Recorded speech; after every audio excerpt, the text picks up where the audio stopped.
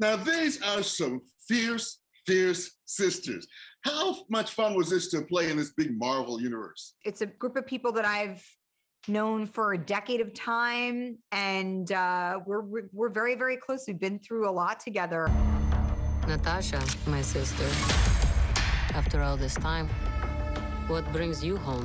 Florence, people are really gravitating toward this character, Yelena. Tell me how satisfying that is for you. When you play a role that is so well known and obviously has history to it, and people know the character before you even step into it, there's this instant feeling of pressure because you don't want to let anyone down. I'm on the run. I was trying to do something good. You're more than just a trained killer. You're fooling yourself. We are still both trained killers. To see that the first reactions are lovely and that people love Yelena makes me so happy.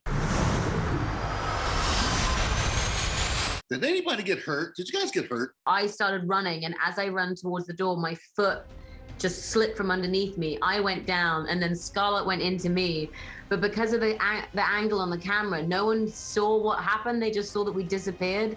And their comment when they came back was like, "Hey, where did you guys go? Don't do that again." And we were like, "Did you not just see what happened? I fell down and then Scarlett fell down." At some point, we all have to choose between what the world wants you to be and who you are. There is a female empowerment message throughout this entire production. How important was that to you? I just felt it was very important to make a film about women lifting each other up and supporting one another and coming out the other side the better for it. And I think we accomplished that with this. Jose Sanders, ABC7 Eyewitness News. Hey, if you like that video, be sure to subscribe to our ABC7 Chicago YouTube channel.